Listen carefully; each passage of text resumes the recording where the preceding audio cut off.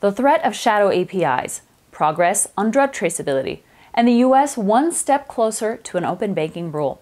That's all coming right up.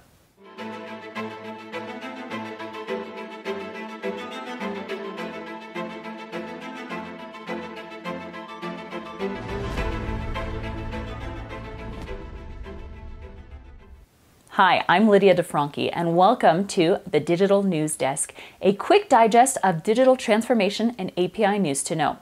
First up, the head of the U.S. Consumer Financial Protection Bureau plans to finalize regulation on open banking by 2024. Rohit Chopra says it's not explicitly an open banking or open finance rule, but requiring banks to give consumers control over their financial information will accelerate the shift to what he calls a more decentralized and neutral consumer financial market structure.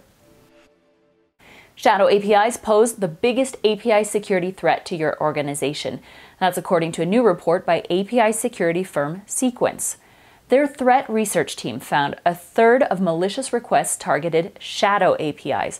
That's APIs that are unknown, unmanaged, or unprotected. We'll link to 12 essential API security best practices below. The final implementation phase for the Drug Supply Chain Security Act, or DSCSA, is coming up soon. Congress enacted the law in November 2013 to trace prescription drugs throughout the distribution chain. It's the kind of traceability that requires robust technology and automation, so it's been slowly rolled out over almost a decade now. In a recent survey, the Healthcare Distribution Alliance Foundation found the industry is making progress, but not as quickly as could be hoped.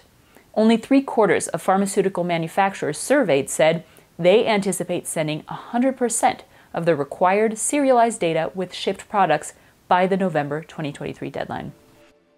That's it for us today. Check out the links below for more information, and thanks for watching. We'll see you again soon.